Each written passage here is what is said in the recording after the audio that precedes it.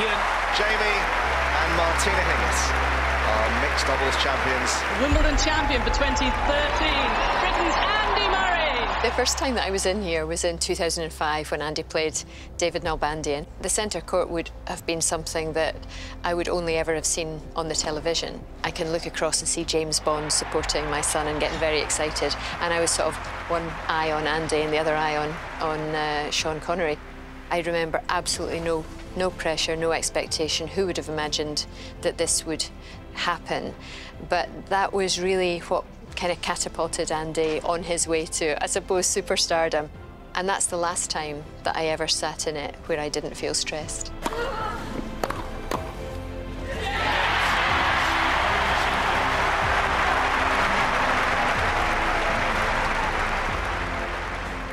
2007, a massive year with Jamie winning the mixed doubles, which was unexpected. Jamie was only 21 and he'd signed up for the mixed doubles just because he bumped into his partner, Jelena Jankovic, at the security bag check by accident. And 10 days later, they were in the final. I remember sitting there when he was 5-1 up in the third set, talking to myself and going, Jamie's going to win Wimbledon. Jamie's going to win Wimbledon. I was trying to convince myself that it was really happening, I think, probably because it was so unexpected. 2 sets to 1, 6-4,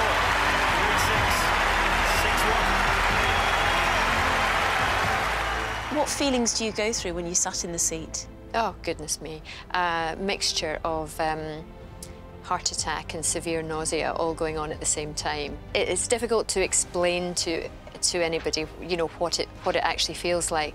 But I've always wished that I could enjoy it more. But I feel the stress of it on their behalf. I know I can't do anything about it. It's that whole thing of wanting things to go right for your kids. When you're close to a tennis court with your kids on the court playing competition, going through all that crazy emotion that they go through in a tennis match, and you as a parent being able to keep the distance, I think it's the most difficult thing to do. It got worse as the boys got further up the ladder, and the pressure of the expectation from the British public, from the media, was huge, and that made it less enjoyable.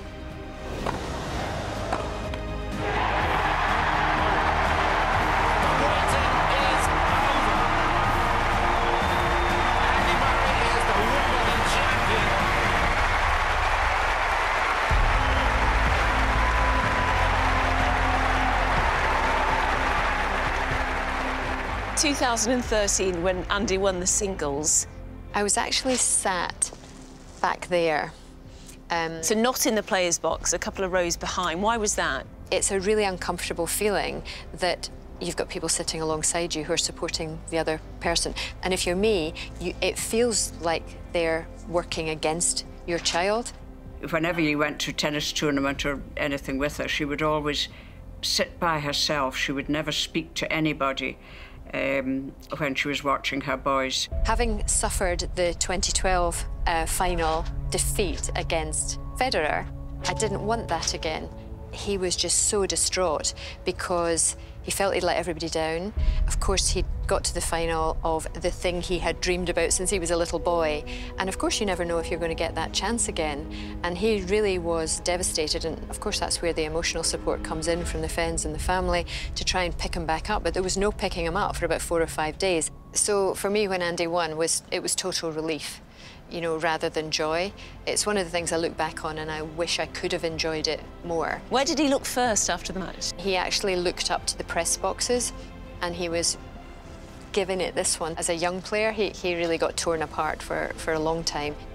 He managed to find his way up through the crowd and came to our side of the players' box. The reason that I stayed in my seat was that I'd had so many years of being branded the pushy mum. She's a nightmare, she's always pushing herself into the limelight, which I don't. And, you know, you get picked out in this player box because at Wimbledon there's no ad breaks. The cameras, the commentators, they need somewhere to go. I just wanted to go and give him a hug, but I just thought, I'll get the look at her pushing her way in. He started to go back down again, and then everybody in the crowd started to shout, "What about your mum? What about your mum?" He was looking to see where, you know, to see where I was. Get back here, Bobby!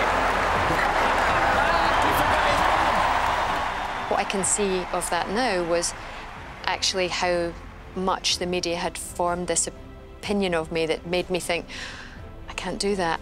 I shouldn't say these things because I'm supposed to be working for Wimbledon. I'm just supposed to say the Wimbledon champion for 2013 is Andy Murray. I couldn't resist it. I had to say, we've waited 77 years for this, because for me it was just such a momentous moment to have a British man as winner of Wimbledon. And it's a moment I will never forget. And I remember looking up at poor Judy. It was just a crumpled mess. I can't imagine the emotion that she went through.